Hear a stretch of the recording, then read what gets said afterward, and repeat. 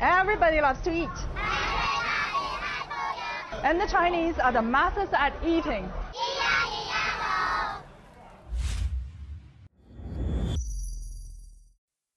Human beings stopped being hunter-gatherers thousands of years ago when they learned to harness the power of seeds.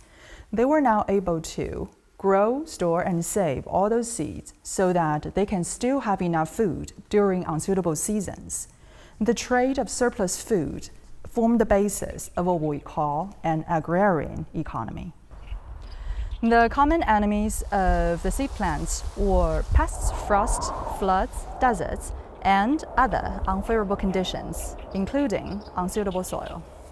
Driven by persistent conflicts, pre-existing and COVID-19 related economic shocks, and also weather extremes, more than 345 million people are now facing a high level of food insecurity, according to the World Food Programme analysis, an increase of almost 200 million since early 2020.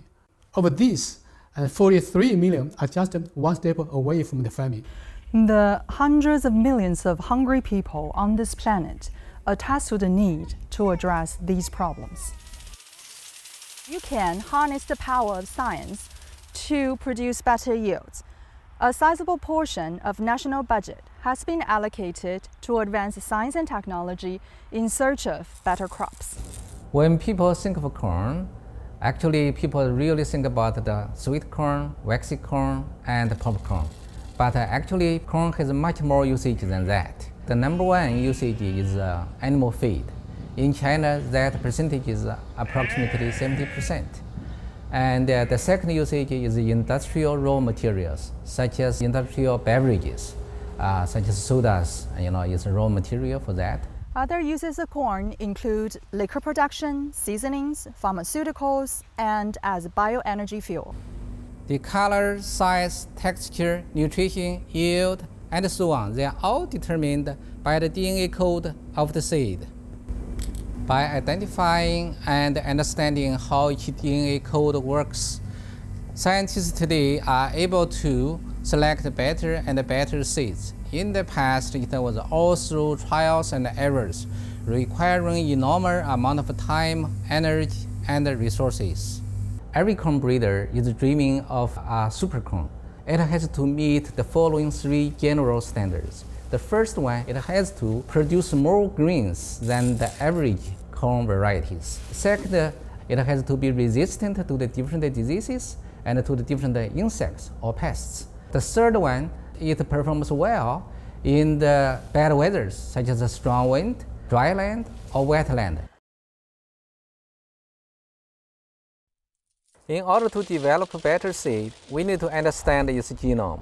Just like a patient go to see a doctor in a hospital, so a doctor asks him or her to do an MRI or X-ray test so that the doctor have a good understanding of this patient.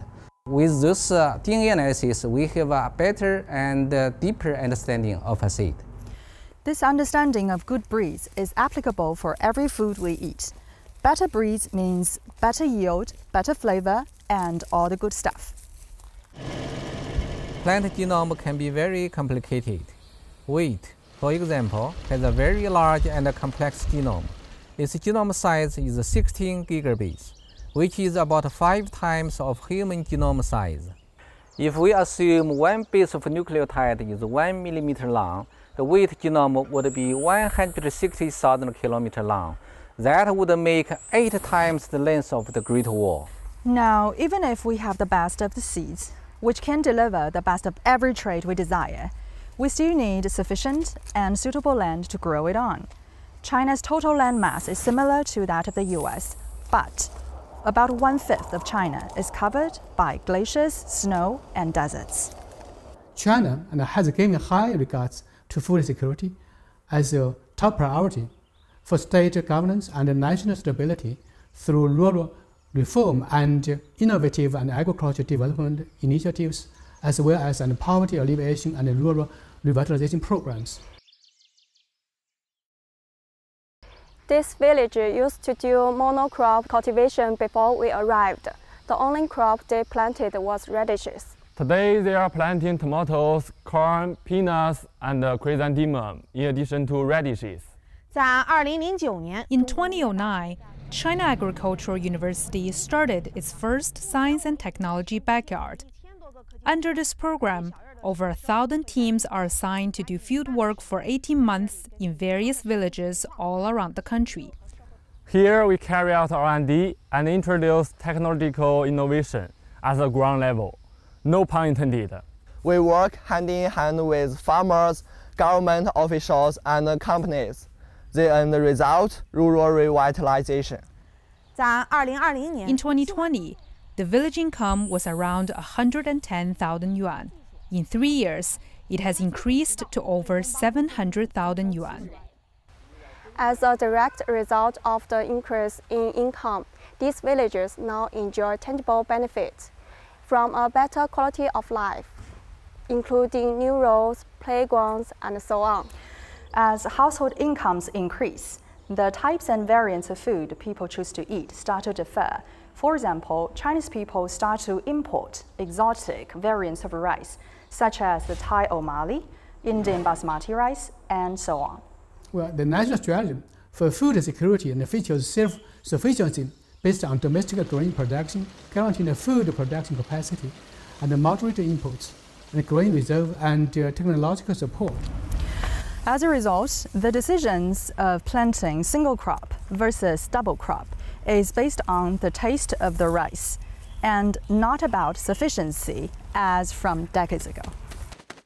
As a science and technology explorer, I hope to use AI to improve the efficiency of China's agriculture.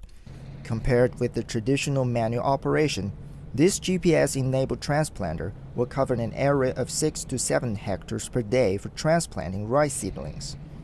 This will better control the row spacing, plant spacing, and depth of transplanting. If we use manual labor, it would only be around 0.06 hectares per day. This machine can do the work of around 80 to 100 people. In 2020, grain output in China hit a record high of 670 million tons. Despite the pandemic, grain output per capita increased to 478 kilograms, far exceeding the international basic food safety line of 400 kilograms per capita. This tractor looks very ordinary, but is actually a fully automated GPS-based machine. It will increase efficiency by about 40 to 50% compared to normal tractors. Its operation accuracy is far better than what any human can do. Data from the Ministry of Agriculture and Rural Affairs showed that the comprehensive mechanization level of crop cultivation, planting, and harvesting had grown from 57% in 2012 to over 72% in 2021. With this high-tech central control system, an administrator can manage more than 400 acres of land, even while on vacation. Be it rural traditional markets in villages or in large megacities, what you'll find in China is exactly the same. This is a very typical grocery store found all over the country. Come and follow me. I will show you what's inside. Here's some food for thought. The price of the staple grain remained almost unchanged over the past 10 years. As a result of government's strong promotion of agricultural production, we have abundance of food supply. As you can see, we have so many different varieties of choices for people to choose. China has ample stockpiles of grains. Its national reserve for wheat, rice, and corn can support domestic consumption for up to 13 months, far higher than the generally accepted international standard of 3 to 6 months supply for food security. So there you have it. The short summary is there is no better place to be for food security than here in China.